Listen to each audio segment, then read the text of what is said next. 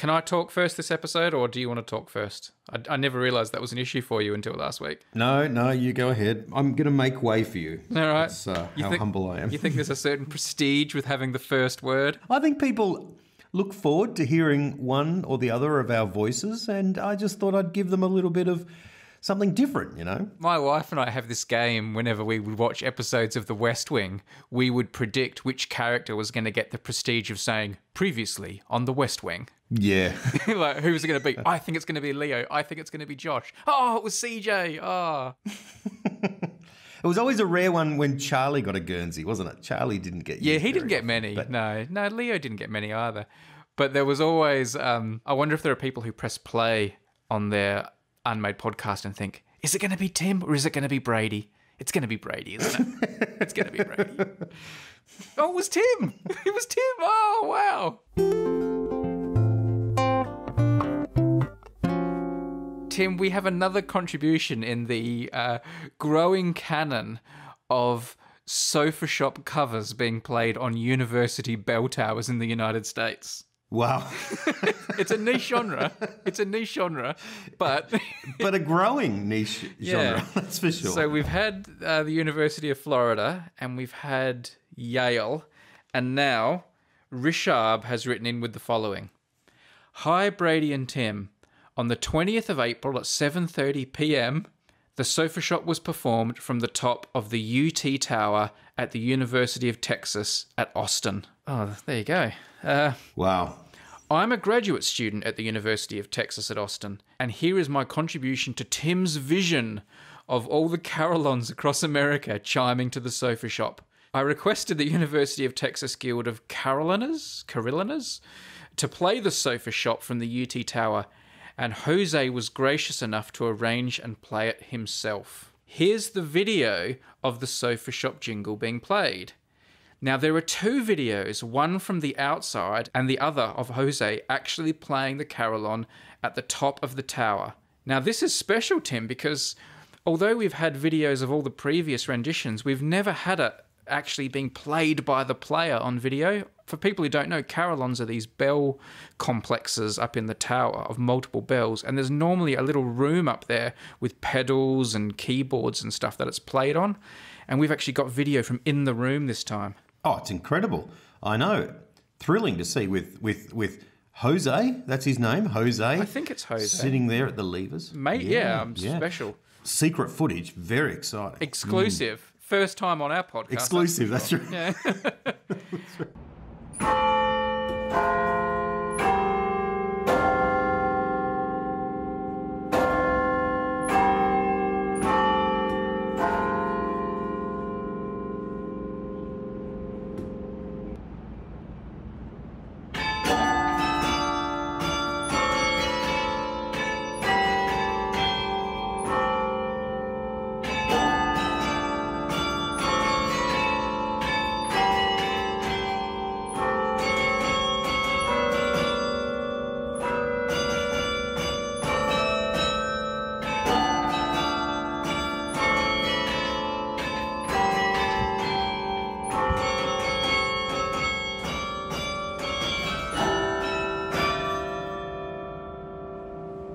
Rishab finishes his email by saying, according to Wikipedia, the UT Tower is the tallest university clock tower in the United States at 307 feet, that's 94 metres, only 2 metres shorter than the Elizabeth Tower, where Big Ben is.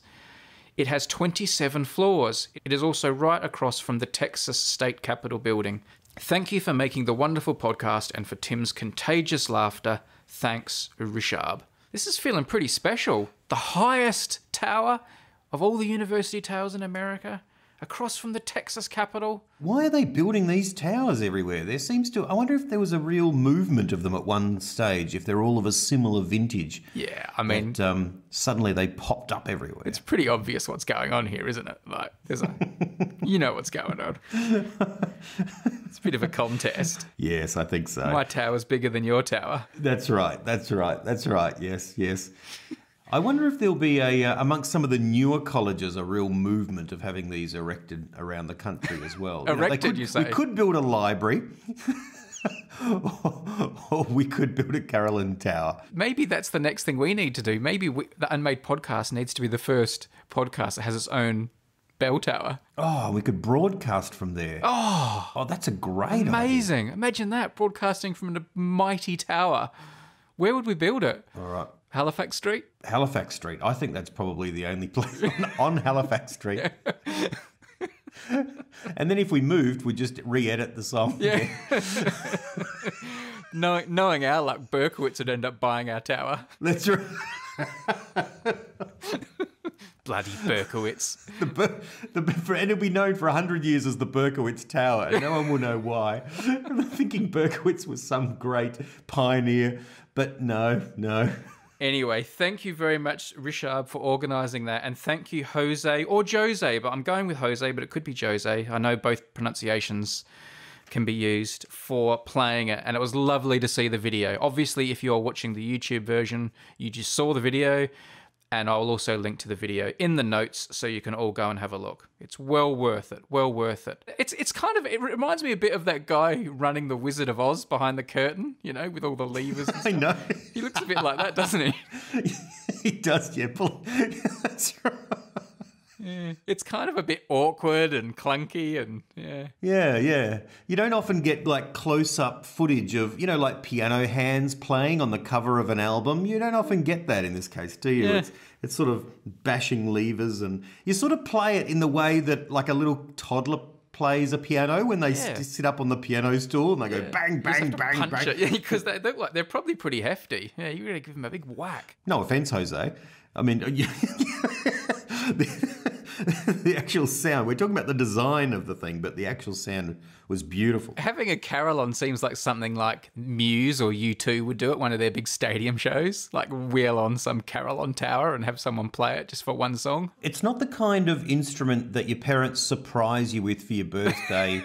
You know what I mean? Yeah. Give it a go. We've organised 5 lessons and we've erected this in the backyard. Yeah, there's a little surprise out the back for you. Look what Dad's built. That's right. You might be wondering what all the workmen have been doing there for the last 6 months. I'm going to make it my next ambition to play a carillon. I want to play one. If anyone can get me access to one, I want to get inside and play one. Help me out, people. Preferably in the UK at the moment. Are you going to learn? No. I just want to bash the keys. Yeah, I just want to have. Oh, right. Okay. I just want to jam. So I'm going to record it, and it's going to be your version of Money for Nothing, where it's just... Yeah, I don't want to actually learn to play the carillon properly. I just want to just muck around with it and bash on it. A bit like your guitar playing, basically. That's right.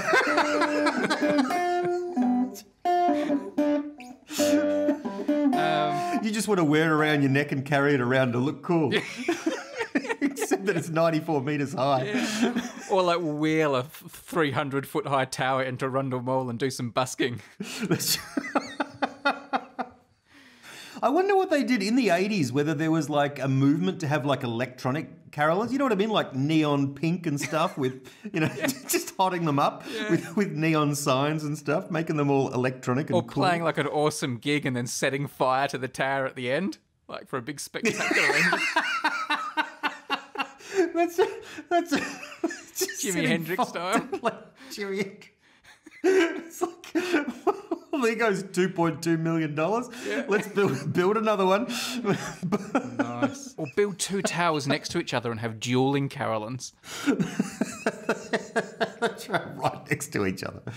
Oh, dear. All right. No idea. Ideas for a podcast. Who's going first this week with an idea? Oh, we're on to this already. I think it's my turn to go first. I think it probably is, seeing it's come up this quick. Actually, I do. Yeah, there we go. Yeah, there's my idea. I'm happy to go first, but no, if you want to go first now. Well, you went first last episode. I know, and it was a roaring success. No. Once again, I defer to you, Brady. You go ahead. Don't give me that. I'm humble. Go ahead. Humble? You were texting me before saying your idea is an absolute cracker.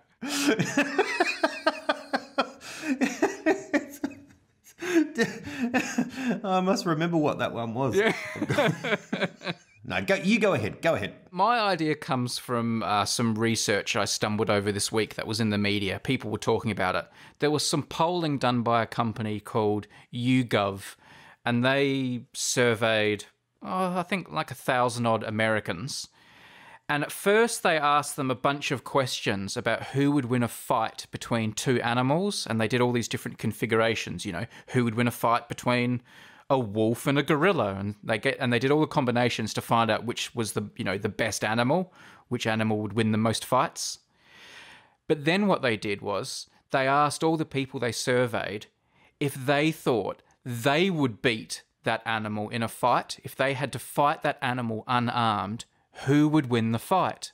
Right. If you were fighting against an elephant unarmed, who do you think would win the fight? And they published all the results.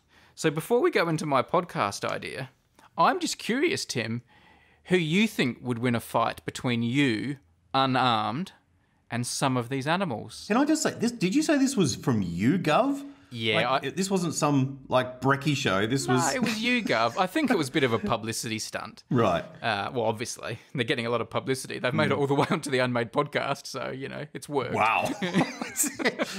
Let's hope they've got another strategy, but yes. Yeah. But it did also show some interesting differences between age groups. But in particular, it showed some interesting differences between men and women, because men fancy their chances a lot more than women against a lot of these animals. All right. Let me go through the animals they listed, and let me see if you think who you think would win a fight between you and this animal. And don't be shy about telling me how you think the fight would unfold as well, for a bit of colour. So, and this is just me standing there, the animal's in front of me, how would I go? Who would win the fight? No guns, no knives. No guns or knives, no spoons. Just no chair with a whip. No, none of that. The thing is, and this is the difficult thing, I'll outline the problem before we even start. They don't define what winning the fight means. And, you could take this different ways. But anyway, who would win the fight between an unarmed Tim? Let's start with a rat. A rat? Yeah. Well, let's presume for the moment the rat can't just run away. You know what I mean? It's escaped and therefore won. I don't think you've won the fight if you just run away. You haven't. No, you've not won a fight there. I could kill a rat. I've killed a rat. Well, not with my bare hands, I guess, with a trap. But I think I would win a fight. No traps here. Unarmed. Unarmed. No. I'm willing to back myself against a rat. All right. As did most other people, 68% of women and 76% of men. That means 32% of women in America think a rat would beat them in a fight. And 24% of men. Maybe they think they just wouldn't want to. You know what I mean? Like I wouldn't want to touch it. I wouldn't win. Yeah. Maybe they've responded that way. But if your life depended on it or something, fair enough. Anyway. Yeah. Okay. How do you think the fight would unfold, Tim? How would you, fight the rat? Well, the rat would chase me for about 10 minutes and then I'd finally have to turn around and step on it. Step on it, yeah. In my mind, initially, I was sort of picking it up and squeezing it, that sort of thing, or just shaking it back and forth. Do you submit? Do you submit? I can't talk, for God's sake, I'm a rat. Oh, dear. All right, next animal. Yes. A house cat. A house cat? Yeah. Well, see, this brings you to it's very distasteful. I wouldn't want to. I know you don't want to. I'm not saying, Tim, do you want to kill a house cat? That's not the question. The question is, if you had to fight a house cat unarmed, who do you think would win the fight? I know you're certainly not asking the question, if given the chance, would a cat want to kill us? Because we all know, we all suspect and probably know that they do. Yeah. Cats are generally scheming most of the time. Look, could I beat a cat? I could. I'd get scratched, though. I think that's what I've learnt from many a cartoon, that this kind of situation would mean I got quite scratched, but I would prevail. I have a recurring dream that a cat is biting my hand and won't let go no matter what I do. I think it must be something to do with an angle I sleep on that causes pain in my hand, which then makes me dream pain in my hand, and the dream I use is a cat biting my hand, and I cannot make it let go, which obviously, in my sleep, the hand is hurting and I can't stop the pain. Oh, wow. It's a really common dream for me, having a cat just clamp onto my hand and not let go. Why is it a cat biting you? Sometimes it's a dog, but it's usually a cat. I don't know. All right, here we go, Tim. Tim Hine versus a goose.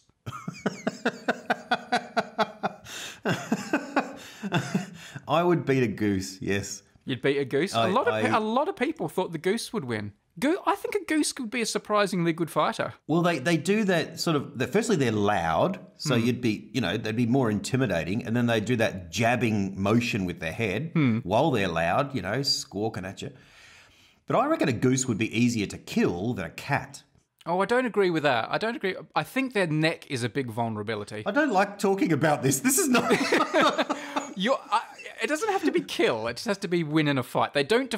obviously, your mind immediately goes to killing because that seems like the only way to truly win a fight. But they don't say that anyone has to die here. They just say the fight has to be won. No, okay. But, yeah. Because one of my daughters has stopped listening already, that's for sure. Just for the record, people, because it's obviously concerning Tim, we are not suggesting Tim wants to kill any animal. No. Except emus, because everyone hates emus. Emus are scary. Emus, I hate emus. I don't want to kill an emu, but I hate them. Okay.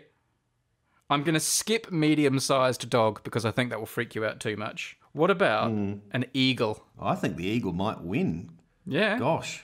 Not only have they got those badass beaks, but they've also got huge talons, on their claws. Yes. And they can go up and down on top of you. And all you're doing is standing there on the ground, waving around, trying to wrestle. They've got flight as well, yeah. Truly fearsome. Yeah. I think I'd yield to You'd yield eagle. What about a king cobra? Well...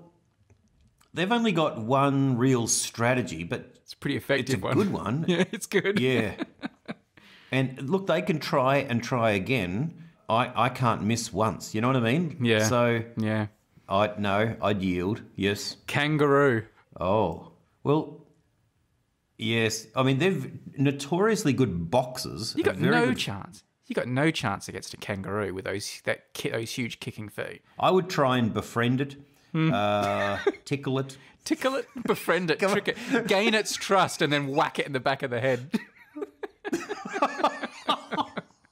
You'd outthink it. I challenge you to a game of chess. I have a recurring dream that I'm being tickled by a kangaroo.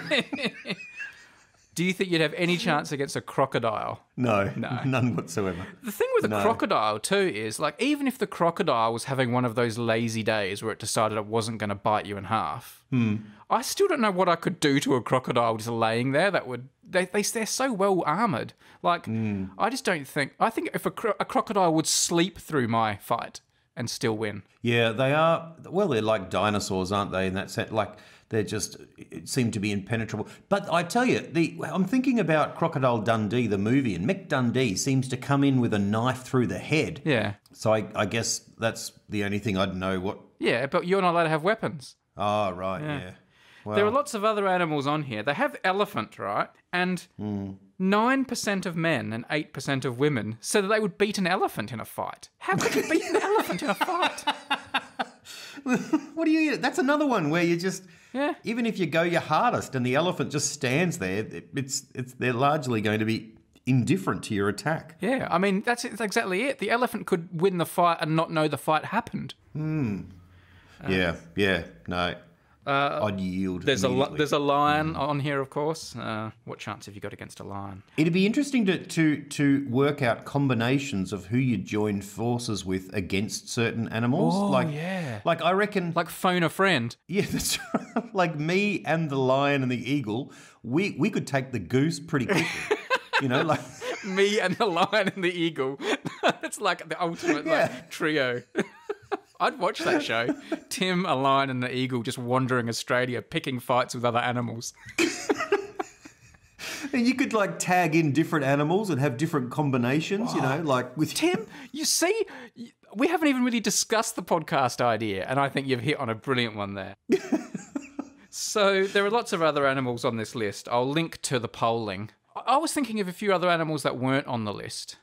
What about a wombat? A wombat. That would be an interesting fight. Because they're tough, they're hardy, but I don't see what threat they pose to you, how they would attack you. No. Be a bit of a stalemate, I think, a fight with a wombat. People know this. I mean, notoriously, you can hit them with a car, and accidentally, if you do, and you'll get a massive dent. They'll often survive, and you'll get a massive dent at the front of the car. Flip your car over if you hit a wombat. But they're awesome. they're they're brilliant. I think the key to fighting an animal for us would be: is there a chance that you could blind it before it deals its killer blow? Could you poke it in the eyes and blind it? Because another animal isn't going to think to blind us. They're just going to try and bite you, or bite your jugular, or do whatever they do. But if you can blind it, if you can poke it in the eyes in that first skirmish, or do something to startle it and disable it in that first skirmish, then you could gain the upper hand. And that's probably, when you think about a shark or something, your only real option, apart from getting out of there as quick as you can. Yeah. Anyway, my podcast idea is getting people on talking about fighting against animals, which I think we have already shown is fertile ground for a podcast chat. I just thought you were stalling because of your idea. You didn't want to get to it. I think you've taken the idea to another level, though, where you can put together your Avengers team. Like I say, you have to fight that grizzly bear, gorilla, and chimpanzee. What two animals do you want to join you in the fight? I love the idea of assembling these dream teams and then talking about how the fight unfolds. Building alliances. Yeah. Brilliant. That's right. Yeah. And you can have one from category A. Oh, you know yeah. what I mean? One bird, one reptile, and you can have them all categorized. Or you assign a certain number of points to each animal, like in sort of fantasy sports leagues, and you can use 30 points worth of power. So I'll take the lion, which is 15 points, and the wolf, which is 10 points, and I'll chuck in a house cat with 5 points, to get my 30 points. Yeah, yeah. Just building on your point that this is not about killing necessarily. Well, beating. It said beat. Yeah, said it just said who would win the fight. Yeah, there's no definition as to what winning the fight means. Well, it could be like Karate Kid, and you've got to get 3 points, touching their chest or something. I think we've all learned from childhood, winning the fight means you get the other person on their back on the ground, and you're on top of them, holding their arms down and being able to tap on their chest like a typewriter, that annoying ticklish way. Right. I'd love to see you doing that to a king cobra. There's a lot of chest there. It's very thin, but very hard to get the elbows down. It'd be humiliating if a cobra beat you in a fight like that. It never once beat you, but it managed to pin you down and typewriter your chest. The image I've got is from the Wonder Years, of Wayne attacking Kevin like that, and that sort of older brother sort of tussle that goes on. Oh, I've inflicted many of those. Except instead of the typewriter, you do the dangling spit. Oh, Brady. Well, come on. Come on. Oh, dear. I'm an only child, so I just sort of rolled around on the ground with myself. Doing that. Come on, come here, you. Maybe that's why I fancy my chances so much against the animal kingdom, because I've never been truly tested against a sibling. No, so. That's right. Yeah, that's right. I think my sister listened to that list and went, that's nothing. I had Brady for 10 years. I can take anything. Yeah. That's right. All right, sponsor time. Story blocks. Wow. Do you know what? When I tell you about story blocks, Tim, this is what I think of. Speaking of animals and lions, you know how story blocks is a library, an online library of video, audio, images that you can use royalty-free in your creations. Is it? Stock footage. It is. Right. And there's so much great stuff in there that you can use, all for just one monthly fee. And when I tell you about it, Tim, I like to think of you and I as Mufasa and Simba going to the top of a mountain and me saying to you, Tim, see all that footage out there, all that video, all that audio, all those images, everything the light touches is yours to use if you subscribe to Storyblocks. Everything? So now is it a promotion or a demotion that I've gone from being your wingman to being your son? Like it's You're the future king. So go to storyblocks.com/unmade and check it out. Use the /unmade so they know you came from here. And if you like what you're seeing and you're thinking, I make videos, I make podcasts, I create things, I need material that I can't necessarily go out and travel the world and film myself, and I certainly can't film it at that quality, use the Storyblocks library. That's what it's there for. You can use as much as you want. It is like being the king of Pride Rock. In The Lion King, right, are you convinced by Mufasa's explanation? Remember Simba says, but don't we eat antelope? And then he says, yes, but when we die, we become the grass and antelope eat the grass. And that feels like one of those cop-out dad explanations, doesn't it? Like that he's just sort of going. But don't we eat the antelopes? No.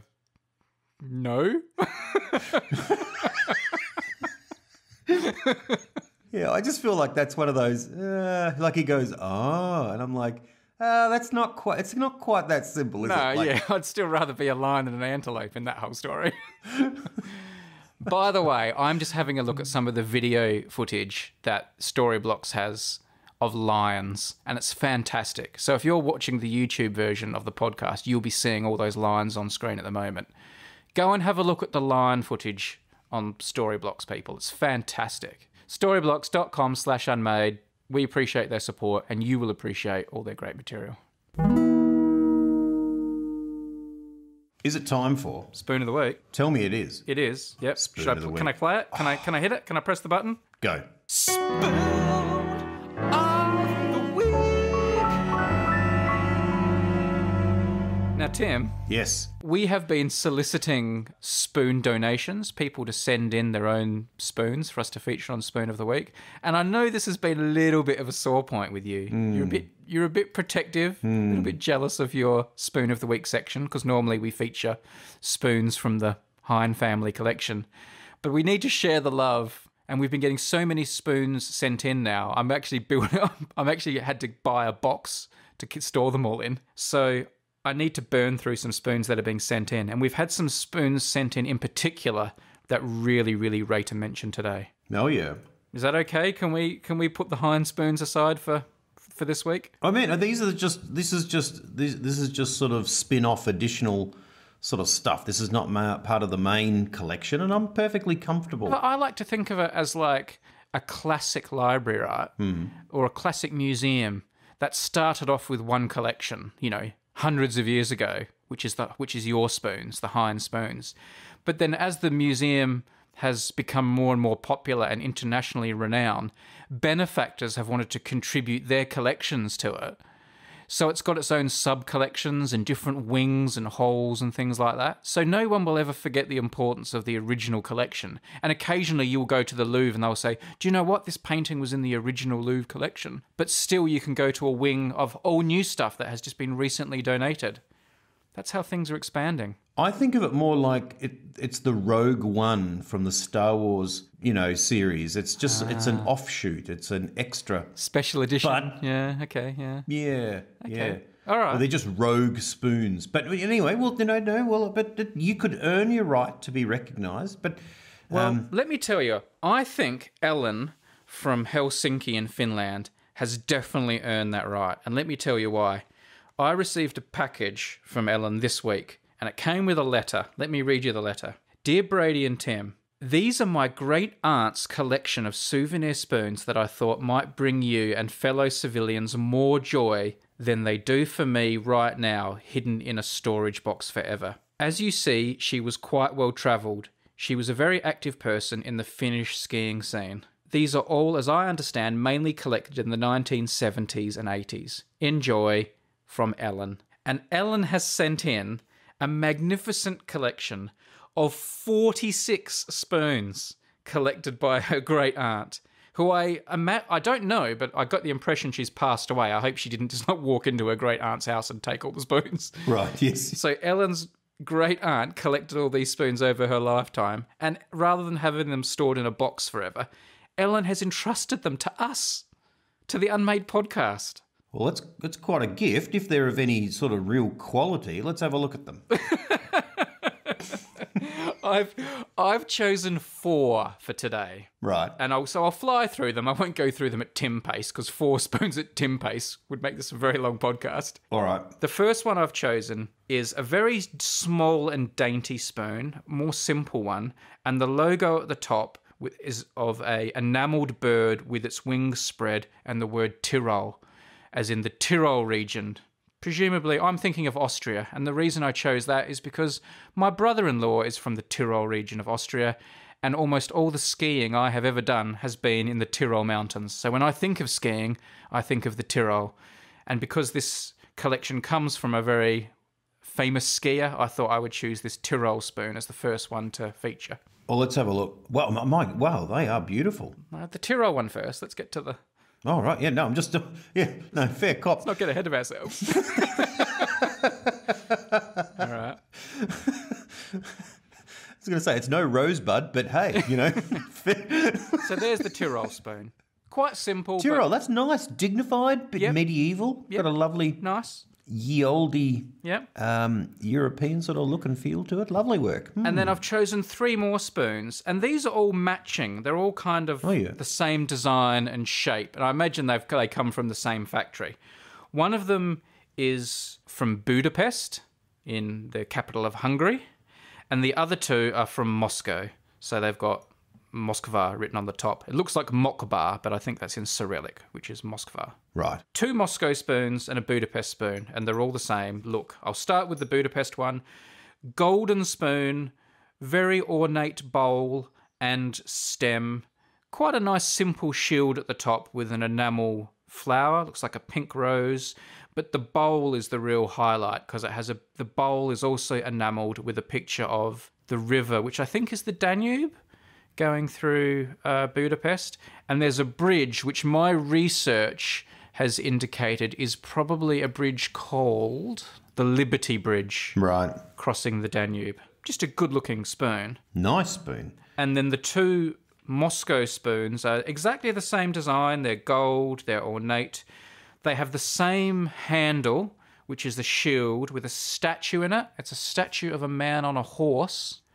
I believe from a bit of Googling that might be a statue of Yuri or Yuriv Doglariki or something, who was it's to do with the founding of Moscow in 1147. This person was the founder of Moscow. So that's the top. But again, both of the bowls have beautiful enamelled pieces of art. One of them very obviously is red square with St. Basil's, the Basilica, and a tower of the Kremlin. And the other one I didn't recognise. I have been to Moscow, but I have not been to this bell. It's a famous bell in Moscow, which I think is called the Tsar bell. It's the biggest bell in the world, and it's broken. It's never been rung. It cracked in a fire before it ever even got rung. The Tsar bell, or royal bell.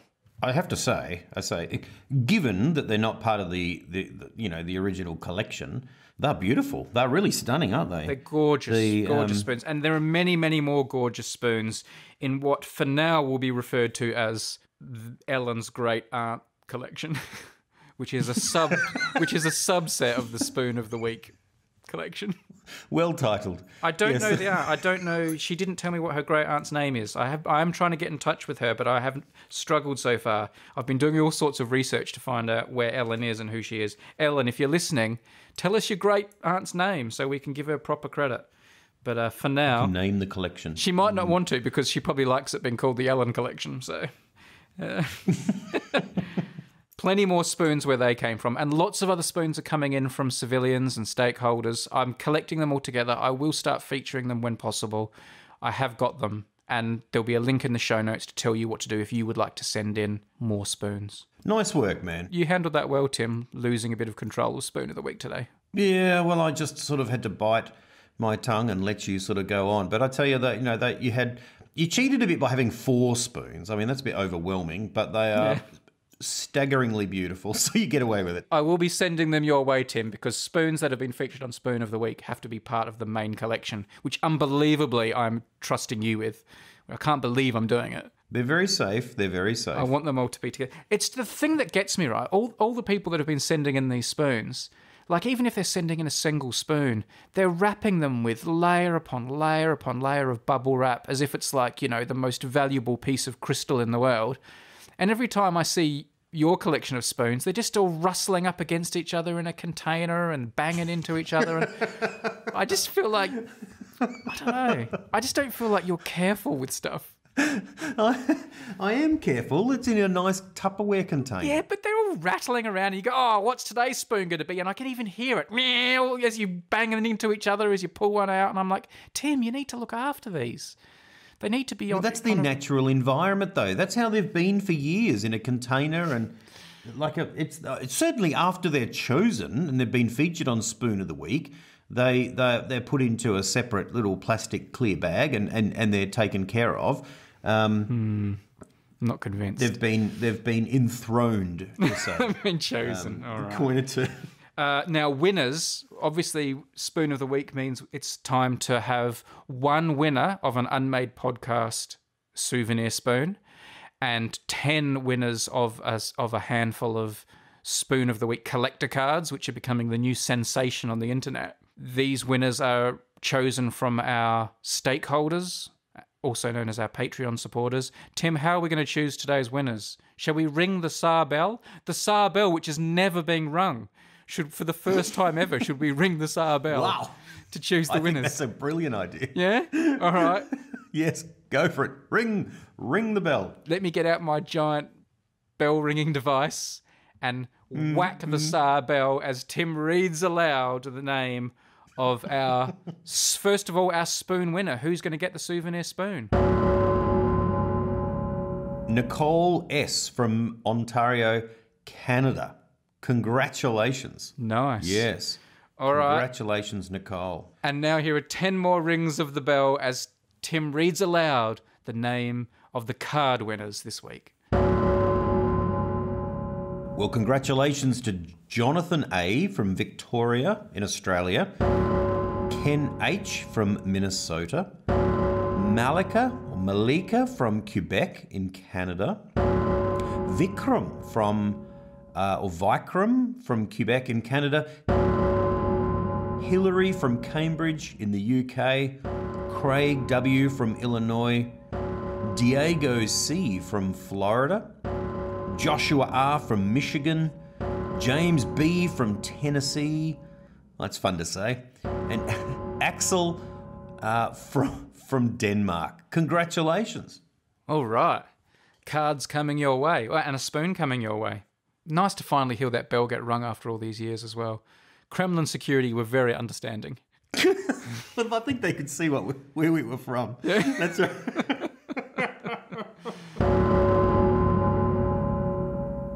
Idea for a podcast. Before I get onto my idea, can I just say how comfortable my new office chair is? I got a new office chair and it swivels without making any noise and it leans forward so that it supports my back. And I just have to say, I don't know if you can notice it in my performance tonight, my tone or my voice or anything like that. Have the makers of this chair sponsored today's episode? No, not at all. No, I'm not. Well, then no, you can't mention the chair. No. Okay, well, I'll just move on. I'll just tell people. People are wondering, says, Tim sounds good today. I wonder what's going on. I'm telling you, my posture is better and I'm sitting here comfortably and there's no squeaking in the... I'm not sure it's good for you to be too relaxed, though. I think you need to be more on edge to be at your best.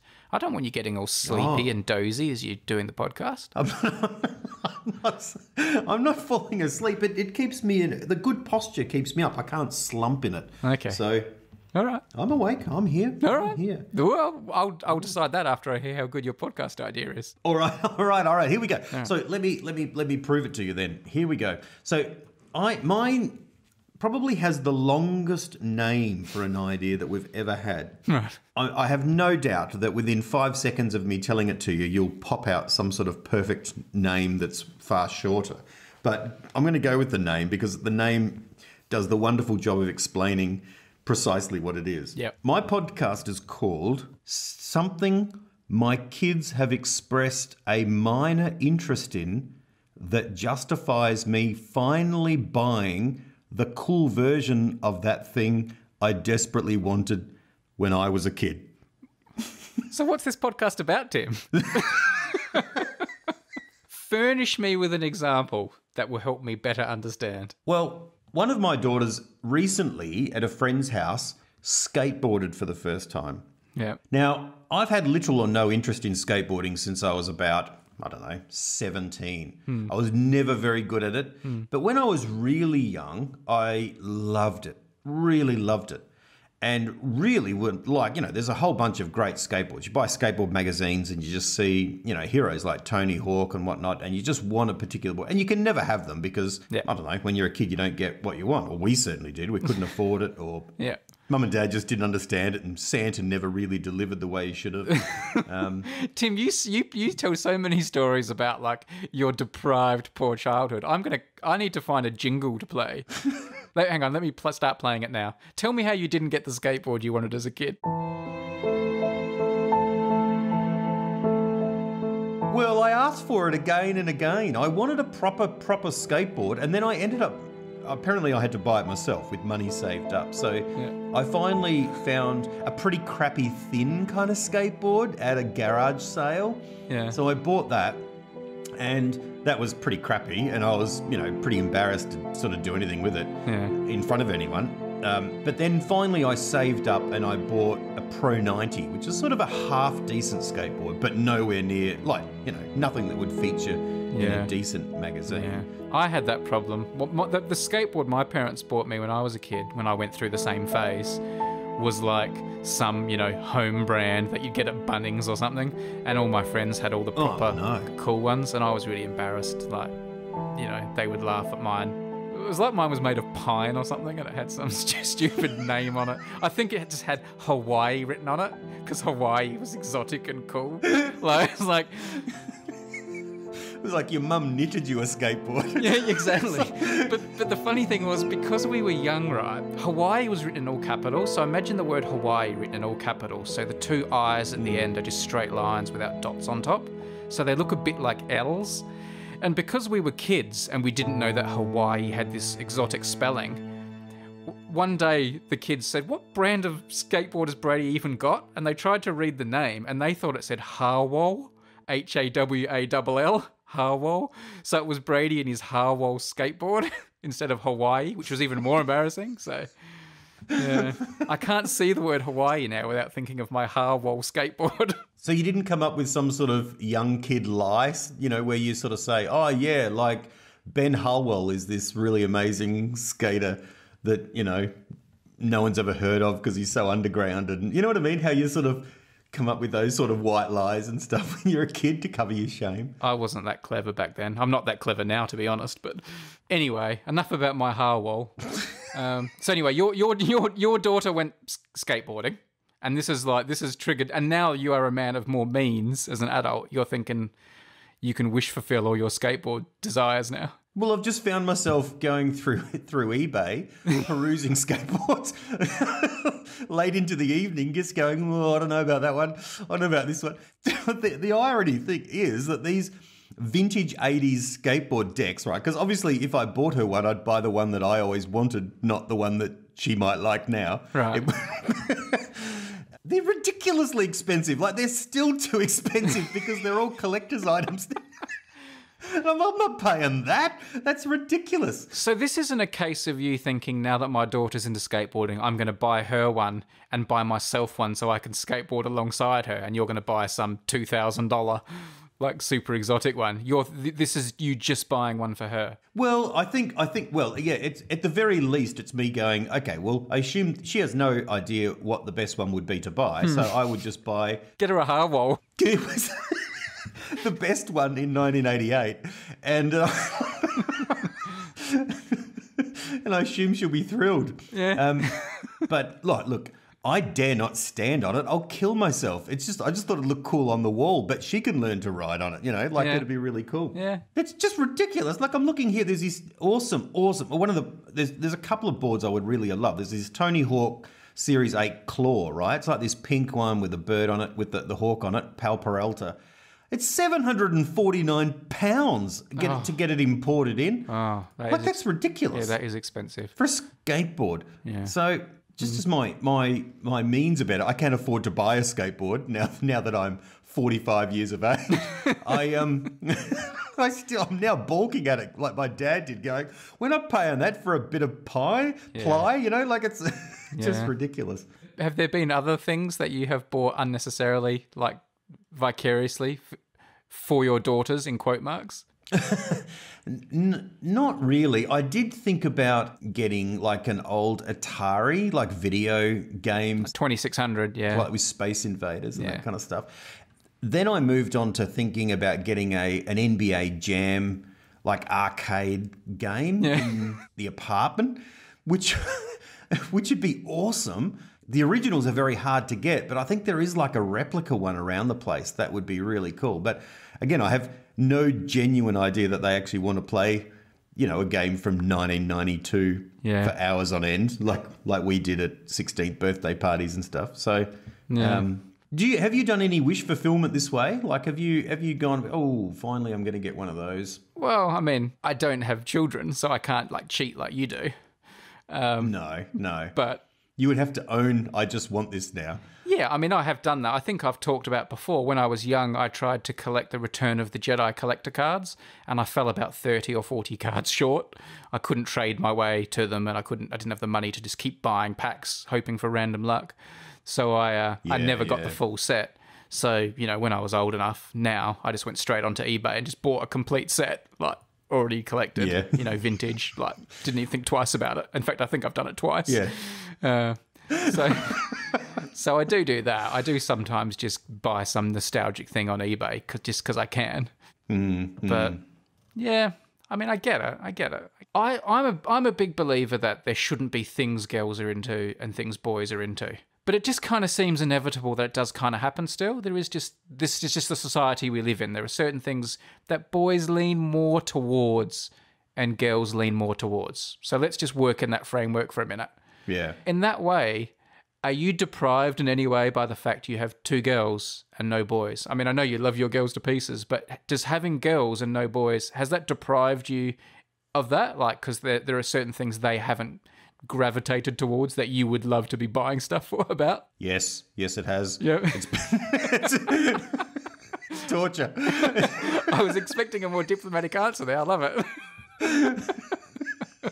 I cry myself to sleep every night. I've bought footballs and they're just laying there, like it's ridiculous. I remember seeing a bunch of footballs. You even bought pink footballs. Was that kind of your compromise or something? Or? That's right. Shaving kit. That's just no. Yeah. Yeah. Well, it does. It's good. It is good in a sense that you don't project your ambitions onto them in the same way. You know what I mean? Like you don't live vicariously through pushing them hard at playing, football or something like that. Not that I was ever driven at that, but you know what I mean? I can imagine, I can see why parents get very deeply involved in that sort of stuff. And particularly if it's a particular sport that they loved and played it when they were young. And then they see an ability or an opportunity that's just in front of their child that they were denied or didn't quite get to, and I can see how you would vicariously pour lots of that in. And that's very, very dangerous and very bad parenting on occasion. So it does saves them. It doesn't save me. It saves them from that kind of experience. Do you get more pleasure buying stuff for them or for yourself? Be honest. Oh, well, genuinely probably for them, because you get really excited about opening up new worlds for them. Hey, try this. They're very non-consumeristic though. My daughters, which is again admirable, but I just want them to get into this. And I was going to say, where'd they get that from? They're nothing like you, who buys everything and hoards stuff and. Only very niche, good, like things you're supposed to have, like, rare Nick Cave CDs and stuff. Yeah. But they're not shown any interest in Nick Cave whatsoever. No. And it's really quite frustrating. But maybe skateboarding is the thing. I mean, these are sort of pink and exciting. Look at this Vision Gator and the Psycho Stick here. I like that. I like that idea, Tim. I mean, I haven't got much to bring to the party, but I think I can imagine some of the people out there who've started buying stuff for their kids are going to have some great examples. I look forward to hearing them on Reddit and Twitter and stuff. I remember seeing it with my dad. So thinking the other way, upwards, when like I work in the garden or show interest in the guy. And then Dad would be like, oh, yeah, he'd go on a real thing about, teaching it. And I'd be like, not really. Like, I'm not that interested, like. Your dad wanted to go out and buy you a nice pair of secateurs and a rake. That's right. Yeah. And I was into drumming for a while, so Dad bought me a drum kit because Dad was a really good drummer. He was, like in an old-fashioned Salvation Army kind of snare drum kind of big band sort of way. Yeah. So, I showed some interest. So he's like, oh, let's get a drum kit, And then I was like, I never really, was that into it. It was just like you could see, oh, that's the thing that he would like to invest in. Same with an organ. He went out and bought an organ. Like...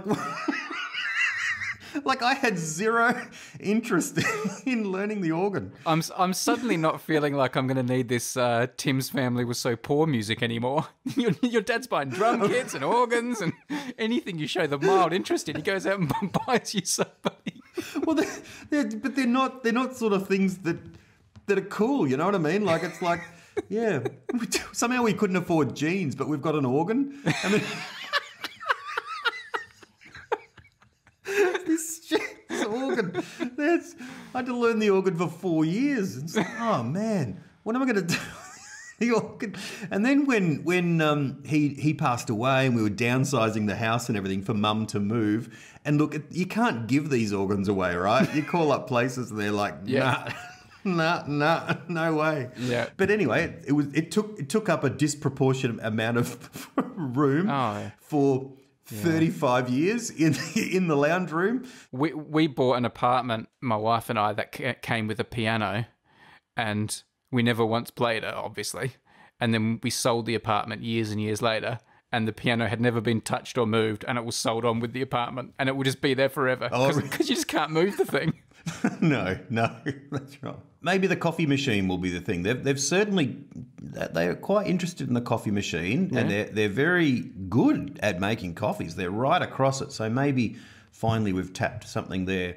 Coffee machine's almost as big as the organ, so it's very appropriate.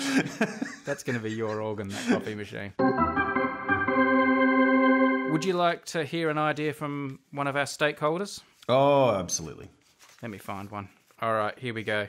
Hi, I'm Zachary from the very interesting land of Colorado in America. Right now, I'm finishing up high school, so I don't have a job, but I'm looking to work over the summer. There's not anything super interesting about me, other than the fact I have a twin named Daniel. He also listens to the podcast, and we both found the show on our own about the same time, and have been listening ever since. Here's a picture of me and Daniel when we were little. I'd prefer you didn't show this. We're quite a bit older now. I'm the one on the right. That's no help to anyone, because obviously I'm not going to show the picture. Can I just stop for a second, Tim? I'm fascinated by the idea that he has a twin that found the Unmade podcast independently. How do you mean? They both listened to the podcast, but they found the show on their own. Like, it's not like one brother said to the other, oh, you should listen to this. They both just found it and started listening to it. Well, folks, if you can just imagine Zachary and Daniel there standing together, just do that. But not as they are now, back when they were young. Okay, now we've got the mental picture. Go ahead. This is indicating to me that perhaps enjoyment of the Unmade podcast is genetic, like it's in your DNA. Oh, maybe we are one big family in that sense. Maybe it needs to be in those like DNA tests. Like it needs to be one of the things they test for, enjoyment of the Unmade podcast. It could be like a thing. Do you have a disproportionate passion for spoons? Here we go. Here's Zachary's idea for a podcast. It's called the Obscure Places Podcast. Not a very good name, but I'm sure Tim will have a better one. Wink.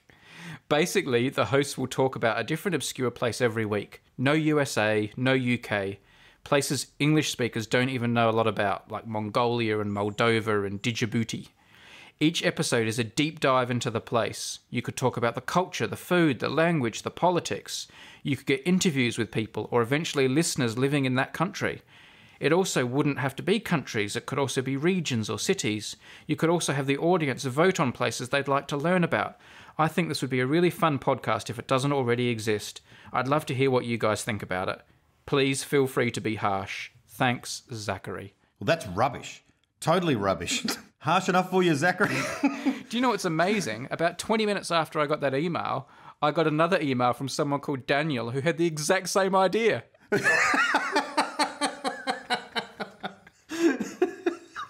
That's very good. But honestly, But on a serious note, Zachary, that's a good idea. It's like, I mean, that's basically what a lot of, you know, travel features are based on, isn't it? You know, showing you unusual, exotic places. So, what's the most obscure place you've been, Tim? Well, I was born and grew up in Traralgon. I don't think it gets more obscure than now I live in Adelaide.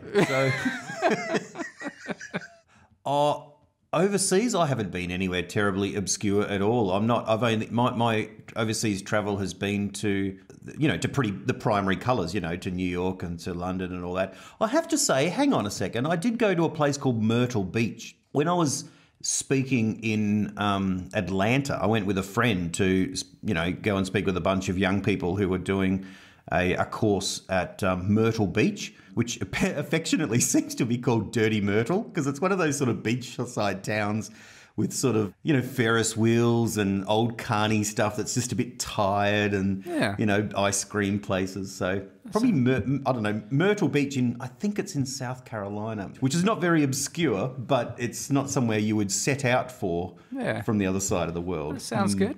Sounds good. What about you? You've travelled all over. You've been everywhere. Yeah, I mean, because of work and other stuff, I guess there's probably quite a few places. I mean, it's not a particularly obscure place, but Bhutan is quite an unusual place to go because it's quite a sort of hard place to get into. That's an unusual place to have been to. Oh yeah. And they don't like, you know, they don't have any traffic lights in the whole. They did have one set of traffic lights in the whole country, but the people decided they didn't like it, so they got rid of it, and now there's just a policeman that stands at that intersection. Nice. But Bhutan. There were a few times driving across Chile.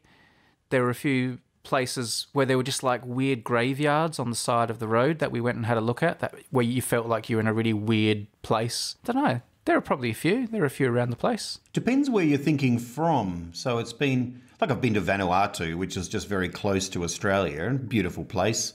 Beautiful people. But if from the perspective of North America, it's quite obscure, you know. You know how you say the people of Vanuatu are like beautiful people? Are there many countries where you say the country's wonderful, but the people like suck? Like, it seems like only really France is the only country where you're allowed to say the people aren't good. Every other country. Very nice. Yeah, and Britain, I guess you sort of say British people are a bit whingy, but other than Britain and France, you seem to have to say the people are lovely everywhere. Well, I guess you always encounter as a guest people who are being very hospitable. So that's the thing. That's the reason I say that. They were extremely hospitable. Just, you know, it wasn't just like walking around. It's like, hey, that guy's nice on the other side of the road. It's like, well, I haven't spoken to him. I don't know what his personality is. So basically you're saying the guy who carried your bags who was hoping for a $10 tip from you was very nice. No, I mean the whole village cooked a special meal for us and went out of their way. It was unbelievable. Oh, but, right. Yeah. Were they big Unmade Podcast fans? Yeah. Show us another spoon, Tim. I was greeted like 3PO. I was like a god. It was like... Greeted like 3PO. Yeah. No, it's the Ni Vanuatu know that well. I mean, they just are, beautiful people. But I think, like, Australians aren't always the nicest people, are we? I mean, we're always... Oh, no, Australians are like overly friendly. Yeah? Yeah. Australians are very, very happy to talk to strangers. Yeah. Loudly and... Yeah. You're like that. You talk to everyone. And I know it's like your job is part of being nice and helping people as well, but like, I think that's it for today. Oh, no. Anyway, sorry, keep going. No secret words, Tim. You've missed your chance. I have. Go on then. Say them now. Have you been to Thailand? I have been to Thailand, yes. Nice. Yeah. I haven't. Right. I've been to Laos. Laos reasonably obscure, I guess. Oh, yeah, that is obscure. Yeah. I've been, to that's a beautiful part of the world. Yeah. Beautiful people. Were your secret words countries? No, not at all. Oh, no. Are you not talking about your secret words yet? You're just asking me about countries now. No. One of them was Thai, but I don't know if it was Thai as in tie my shoes or Thai the people. Oh, okay. So, Thai. I have another one here, and I don't know how I'm going to fit it in. Just say it. Marshmallow. Just a reminder, if you go to patreon.com/unmadefm, you can become a stakeholder, which means you could win spoons and cards and have your ideas read out on the podcast.